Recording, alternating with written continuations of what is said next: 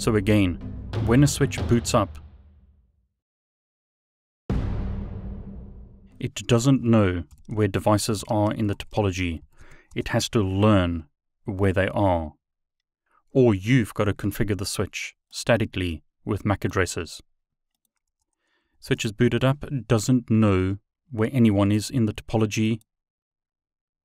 At the moment on PC 1, it's configured with this IP address, but notice the ARP cache is empty.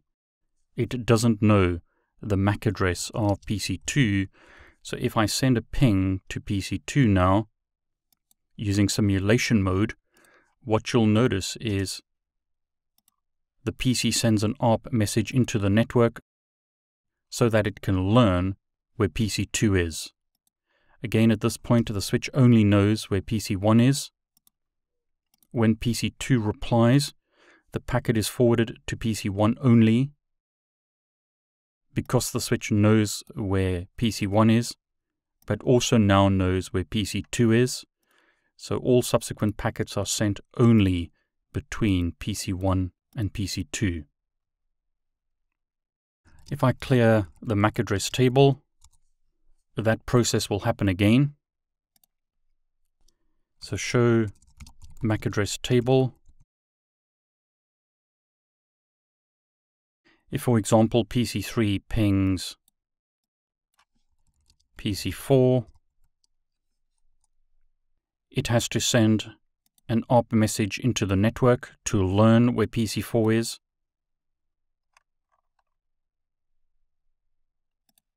So it's sending a broadcast from itself looking for the MAC address of PC 4. So the same process will apply here. Packet is flooded, but the ARP packet is dropped by PC 1 and PC 2. Only PC 4 will reply to the ARP packet, and now ICMP messages are sent directly between those two devices.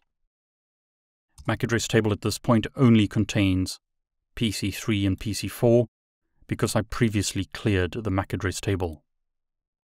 If other devices send traffic, such as PC 1, the MAC address will be learnt. So as an example, I'll send some traffic from PC 2 to PC 1. That packet is sent to PC 1, but at this point now, the MAC address table is populated. So once the MAC address table is populated, if a device such as PC 2 wants to ping PC 4, the traffic will only go between those two devices. But notice here, PC 2 doesn't know the MAC address of PC 4, so it has to send an ARP into the network first. And I should have done that with simulation mode. So what I'll do is clear the ARP cache to force that process again. ARP cache is empty now, so if PC 2 pings PC 4, it's going to have to send a broadcast into the network, in other words, an ARP message requesting the MAC address of PC 4, and now ICMP messages are sent directly between those two devices.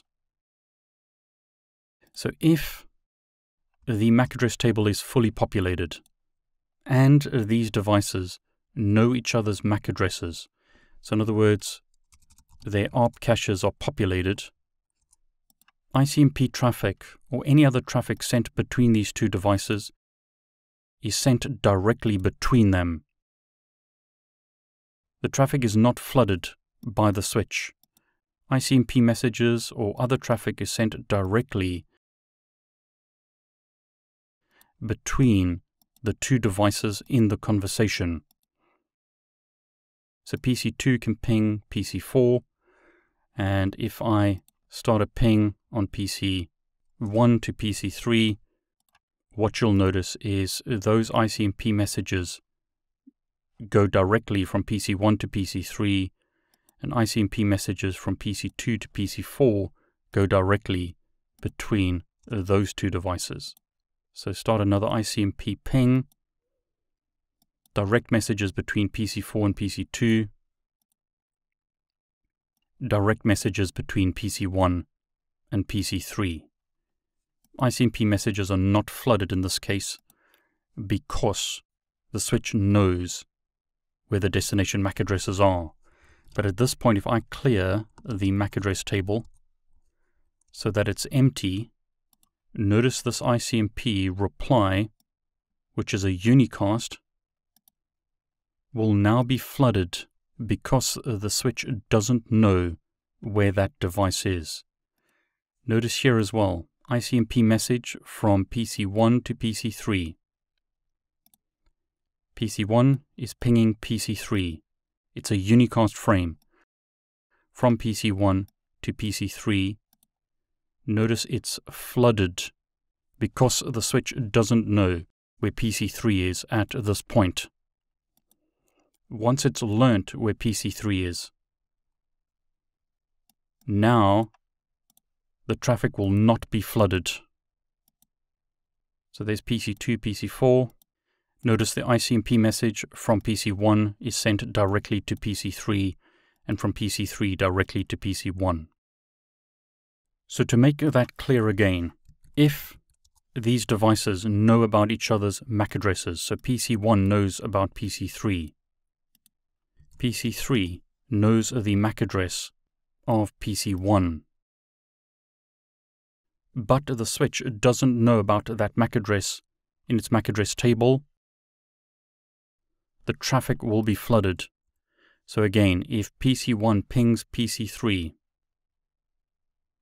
and I should have done that in simulation mode, so go back to simulation mode and let's clear the MAC address table. Do that ping again. Here's the ping packet. When it hits the switch, notice it's flooded. Even though this is a unicast packet destined for PC3, because the switch doesn't know where PC3 is, it only knows where PC1 is, the packet is flooded. Unicast frames to unknown destinations are flooded by a switch. If the switch doesn't know where the destination MAC address is, it will flood the frame out of all ports except the port on which it was received. Only once it's learnt where the destination of the frame is the frame forwarded only out of the relevant port, as we can see here. So the ICMP messages are sent directly between PC1 and PC3. But if PC2 sends a ping to PC4, that's going to be flooded because the MAC address of PC4 is not in the MAC address table. So notice the green packet. It's going to a unicast MAC address, but it's flooded because the switch doesn't know where PC4 is in the topology. So I'm hoping that helps you understand how MAC addresses work and how flooding works on a layer 2 switch. Packets to broadcasts, unknown unicasts and multicasts, or what is called bum traffic, is flooded by a layer 2 switch. Now if you want to try this yourself, download the attached packet tracer file and try different scenarios. The best way to learn is to simply try things in packet tracer and look at how traffic flows through the network.